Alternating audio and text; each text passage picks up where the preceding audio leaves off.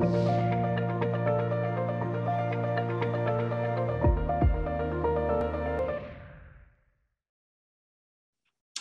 Jim Gazzard. I'm Director of Continuing Education here at the University of Cambridge Institute of Continuing Education. So let's make a start. So in the UK, it's about 27 degrees Celsius today. It's a beautiful afternoon. We might be a little bit sleepy after lunch. So I wanted to just start with a gentle, non-controversial question. And so we're going to run a poll. It's a yes/no question. So I'm going to force you not to sit on the fence. But I wanted you to think about whether higher education in the UK, in the developed world, do you think it's a broken system or not? So could you just complete the poll in the next few seconds, please? Okay, so that is really interesting. So the broader sense is that higher education in the UK is functioning and is effective. It's important to know your audience, so I will proceed on that basis. Thank you for participating. So my central aims for the next 20 minutes or so is really to help adults who are learners, who are students, to make informed, thoughtful and effective decisions about their learning. Our time is too precious, our money is too precious to make poor decisions. So I want to get you thinking about learning for professional purposes, so-called economic capital, learning for networks, friendships, engagement, social capital, and learning for identity capital, our own sense of worth and mental health. I think more so now than ever, all forms of learning are so important to make sure that we are employable, that we are engaged, that we are healthy and well. So my role today, I'm going to present some ideas to you. In the tradition of Cambridge, I might not actually agree with these ideas, but I'm here to make you think. And certainly you do not need to agree with me. I hope many of you will disagree. But I want to get us thinking about learning throughout our lives.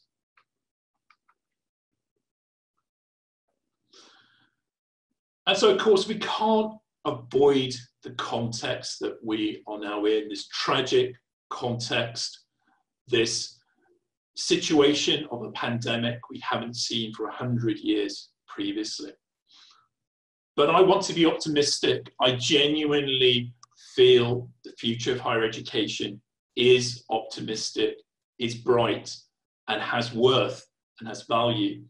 But I feel that that future has to be more accessible, more diverse, more affordable, more impactful. And it has to be across our entire lives. And I'm going to suggest that we might need to unlearn, to forget what we've come to understand as contemporary higher education over the past two decades or so.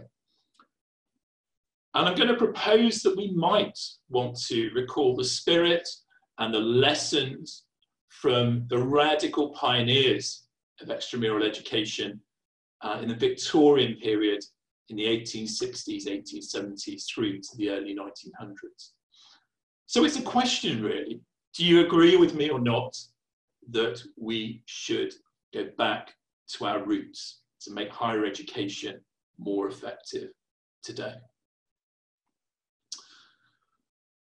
So before I put forward my arguments, my concerns about UK higher education over the past 20 years, I want to acknowledge how successful by many measures it has been. In 2002, the then government said they wanted 50% of younger people to go to university. And last year, 17 years later, that ambitious, important, valuable goal has been realised. So in one sense, I would put forward an argument that UK higher education has been phenomenally successful in the first 2 decades of this century.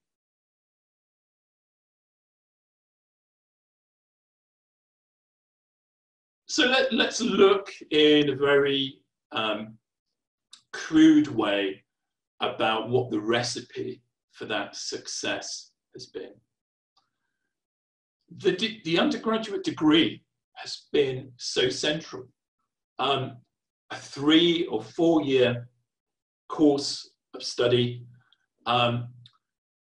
It's quite unusual. Why 3 years? Why 4 years? It's quite a risk for someone to take, to spend that amount of time.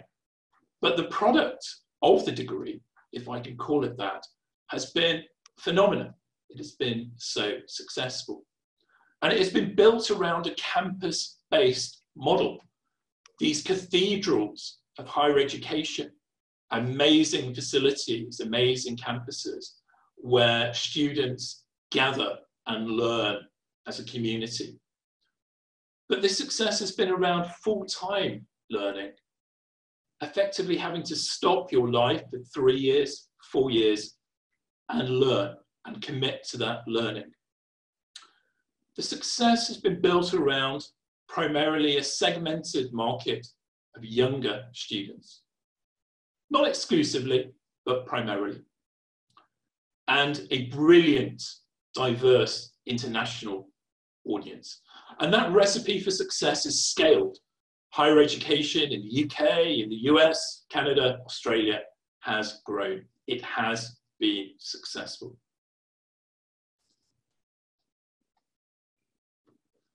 But I want to challenge you with another poll, if I may. So I want you to think about the success that I have outlined.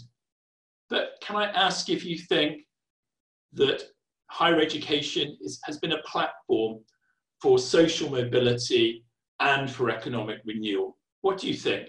Has it been a success in that regard? Okay, so 2/3 think it has been a success. Universities are more diverse than ever. More graduates are employed than ever. So perhaps you're right.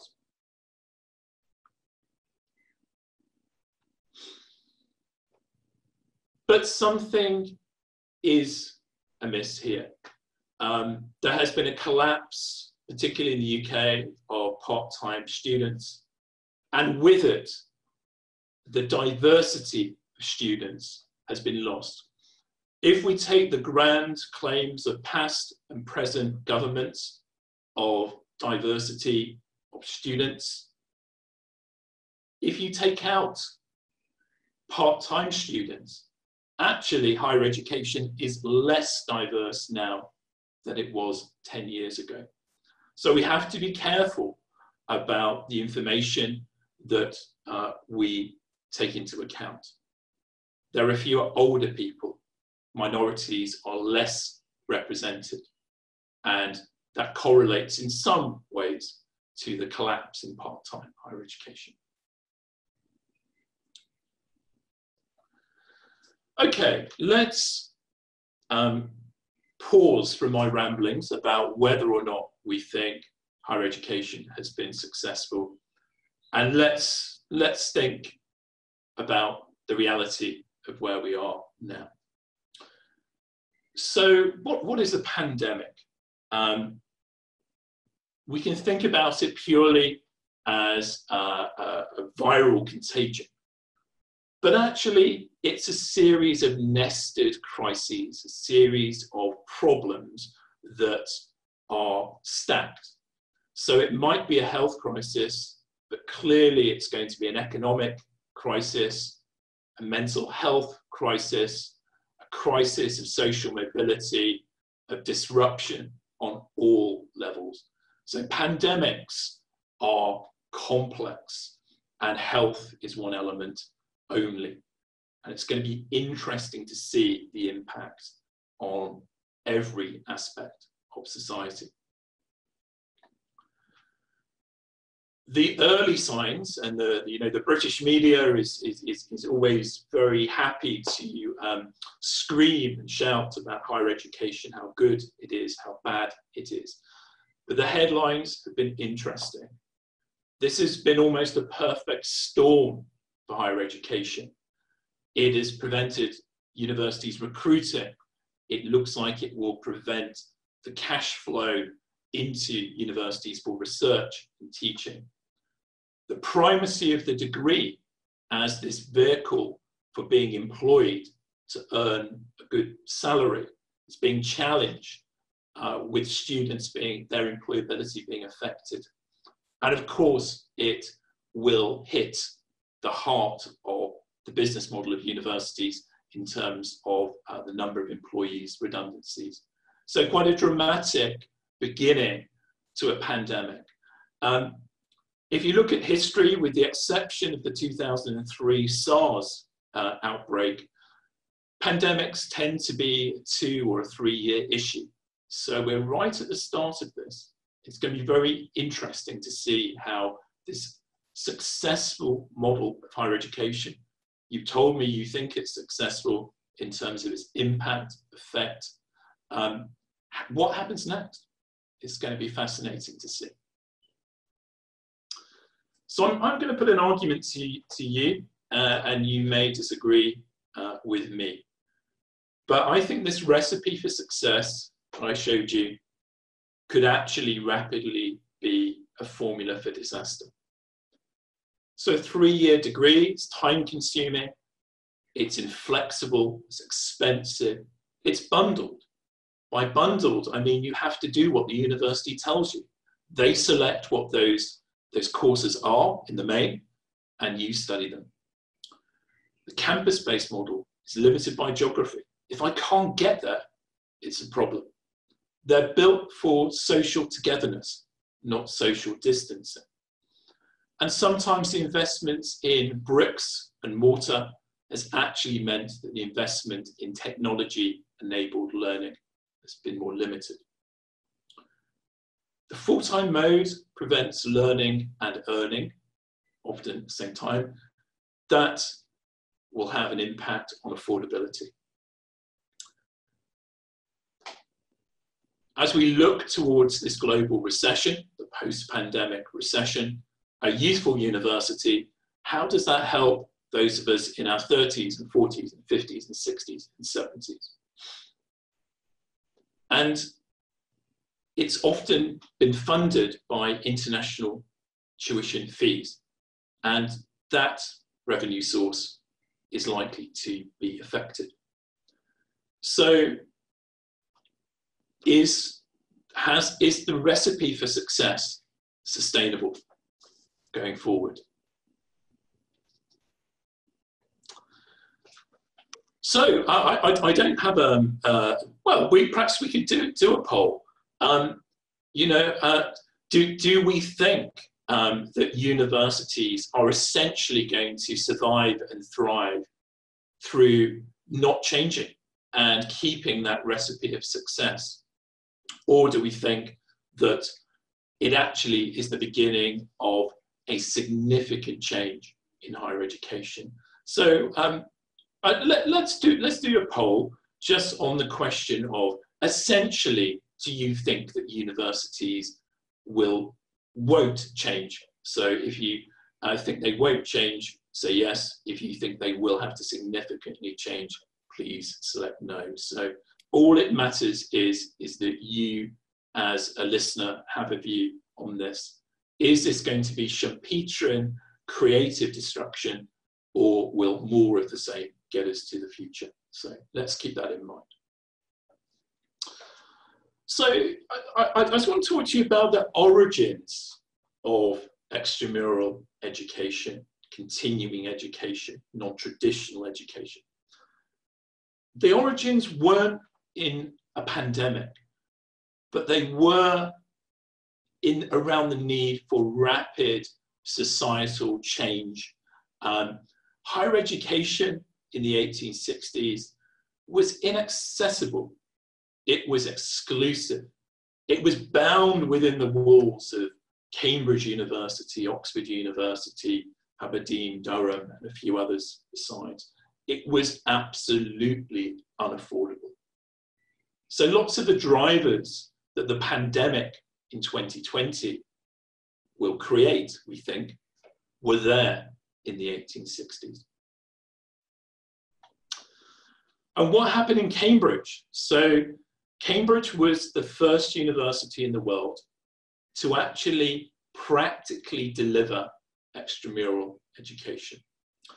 And someone called Professor James Stewart is often given credit for being that pragmatic deliverer of continuing extramural education.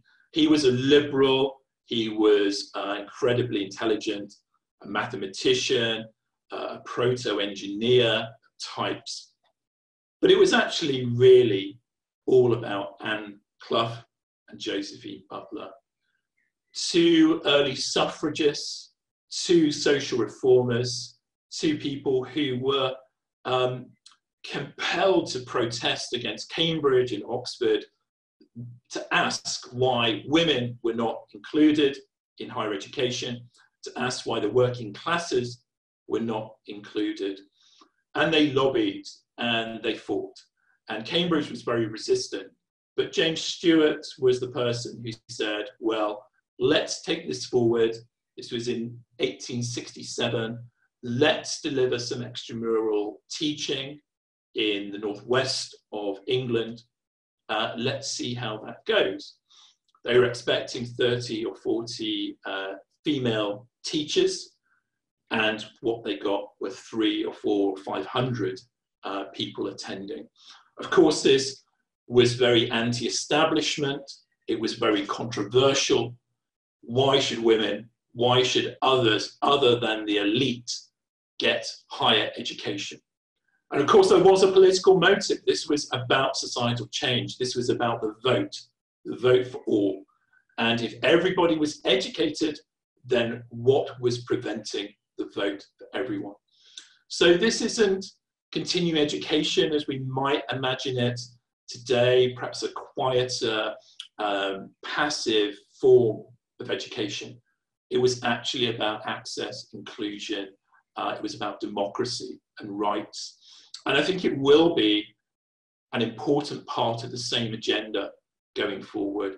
Access to higher education is going to be key following the pandemic. It always has been, but more so now than ever. So extramural, quite an interesting concept.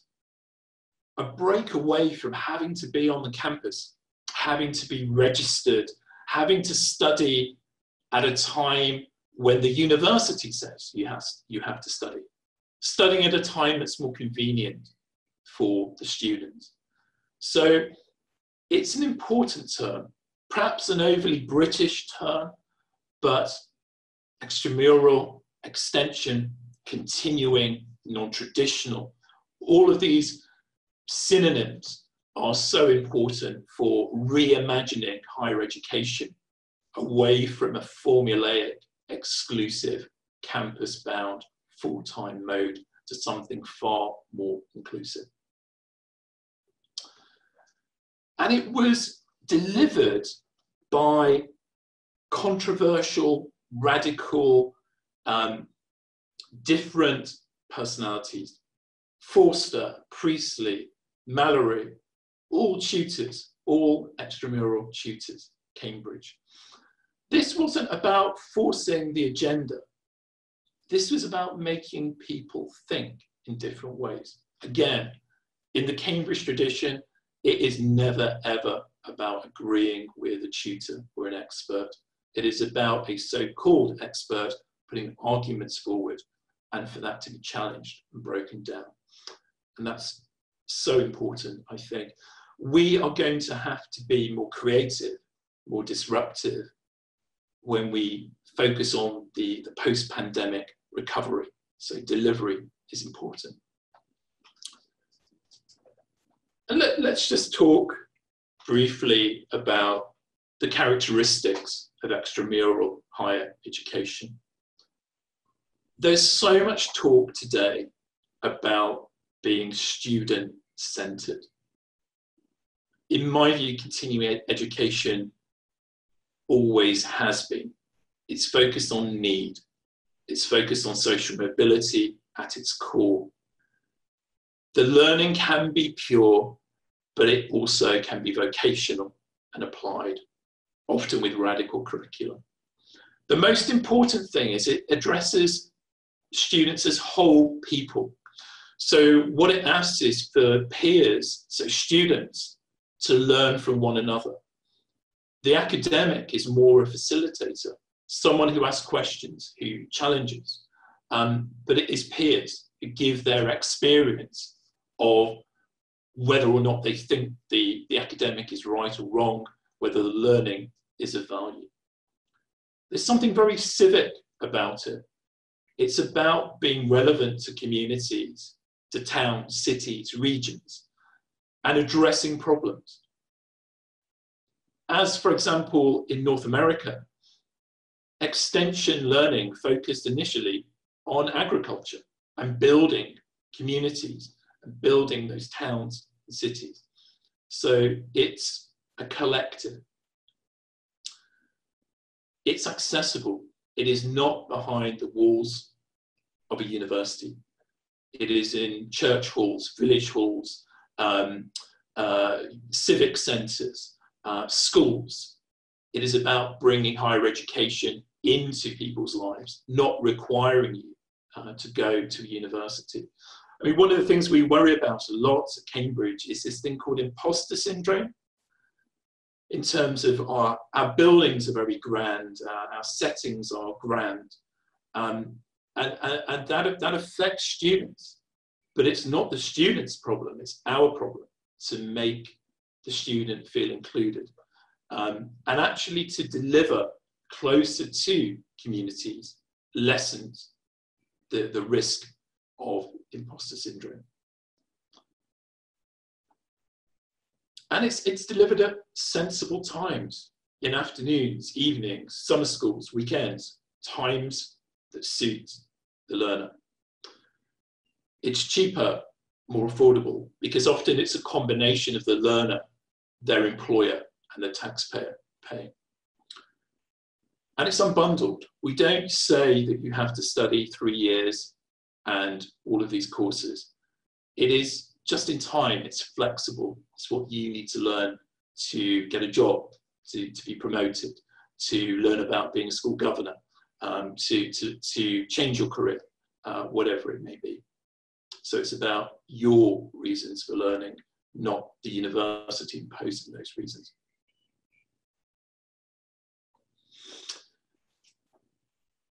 It's been a global phenomenon. The Open University, 50 years ago, probably the most important aspect of higher education in the UK in terms of inclusion. The University of London is a global provider of non-standard education.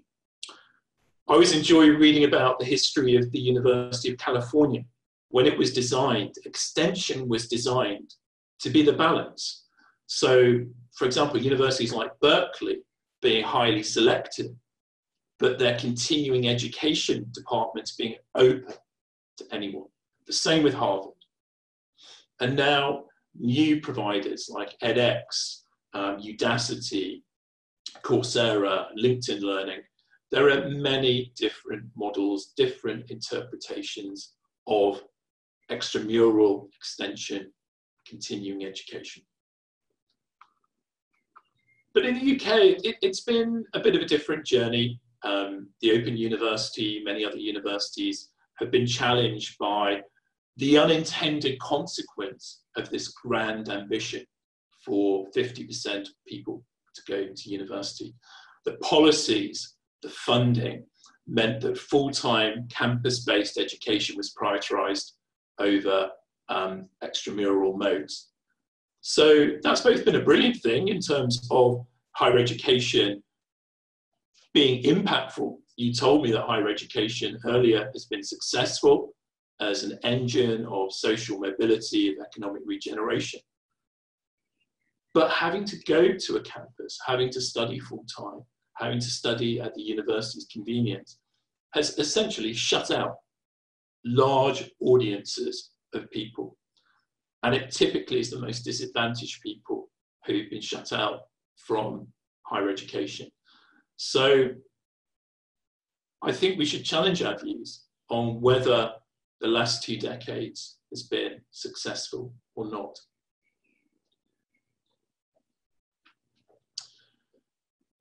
So a pandemic, an unintended consequence of a pandemic, might actually be the creative destruction of higher education as we know it today.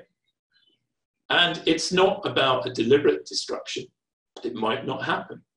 But if we are to search for more accessible, affordable, flexible, bundled, impactful types of higher education, my argument to you, and you may disagree, but is that a number of the answers are already there. They're 150 years old in terms of their principles, but they're as relevant now, probably more relevant than ever. So what are we doing at the University of Cambridge Institute of Continuing Education to reflect this? So we've decided for next year as a pilot, all of our undergraduate certificates, diplomas, advanced diplomas, they're going to be fully online, fully remote for the whole of the academic year, irrespective of what happens with the pandemic. Because we're about access. And what we've been thinking about is, well, how would the 1.5 million people in the UK who have high risk to coronavirus, how will they continue their education? What about students who are healthy themselves, but live with vulnerable people? What about students who are dependent on public transport? What about international students who will have to have 14 days quarantine before they can study? So our role in Cambridge is to be the accessible, inclusive element. So we think we can do that most cost effectively. We think we can do that flexibly. We think we can think about things like time zones. We think we can think about key workers who are so busy that they need to have flexibility in the way that we deliver. And actually, we think we will meet our continuing education aims through fully remote delivery. Of course, the challenge will be to make sure that we build cohesive peer groups, communities of learners who speak to one another. And we've been doing a lot of thinking, talking about that. And I believe we can do that. So for the first time ever in 800 years, there will be Cambridge University awards qualifications that do not require you to be resident in Cambridge. And I believe, or the argument I am presenting, is that that makes us more accessible and more inclusive. So it's time to wrap up on this beautiful afternoon. I hope that I have given an optimistic view that higher education can be affordable, can be accessible, and that we have a recipe, an extramural education recipe that will allow us to do that. That we might have to challenge our views. We might have to forget what this rather formulaic, campus-based, expensive mode of higher education has been, certainly for the last 20 years in England. And the entrepreneurial spirit of access, spirit of inclusion, the spirit of democracy that extramural education has always had. I would propose that it is vital now to make sure that we do not leave people behind as this global recession hits. We need to bring everyone with us to reskill, to upskill, to educate, to train. And we need to think about effective mechanisms. So I would argue perhaps that we do need to return to our roots. So the one thing, and so obviously I'm very nervous about this, and you can be as cruel or as kind as you wish to be. The one thing I said that I would like to have done in the last half an hour or so is at least to make you think about your future in higher education and to make informed and thoughtful decisions about life-wide learning. So the one thing I'm going to finish on, and I will disappear in technological splendor if the result is awful, but can you tell me, yes or no, whether you think in some way I've achieved my aim? Feedback in all of its forms is always valued, so thank you. I'll take that result. Thank you very much. I'd just like to say thank you for your time. A colleague of ours described these unending Zoom meetings as the zombie apocalypse. So I do realise it's not easy to consume information. So thank you. I'd urge you to think about the University of Cambridge Institute of Continuing Education for your lifelong learning needs, to think about the needs of your colleagues and neighbours, and to make sure that your community is learning. The one thing we know about pandemics is they do influence societal change rapidly. So we need to make sure that as many of our stakeholders are engaged with learning as possible.